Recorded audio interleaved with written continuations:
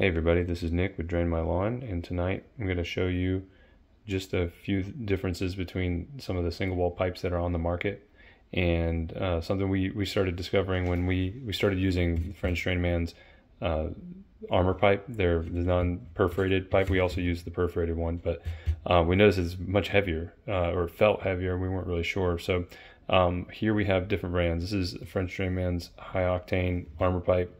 This is Fratco's single wall. This is ADS's single wall.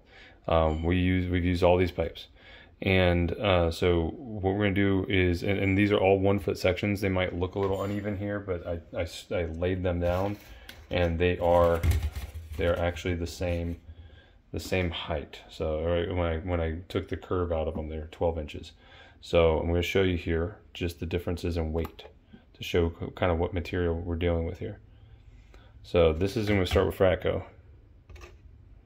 All right, we get 134 grams. So ADS. 144 grams. I'm going to go with the high octane here.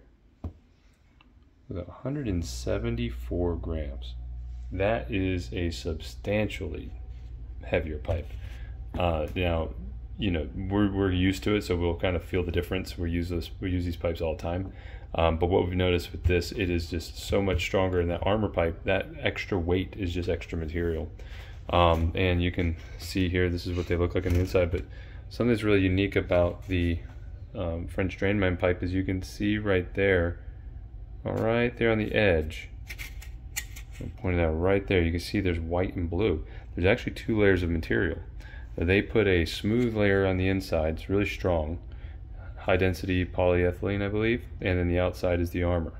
This is a very, very strong pipe, and it's the weight of the material, the weight of the pipe actually speaks to its strength. So that's it for now. If you have any more questions or would like to see us compare other things, let us know in the comments.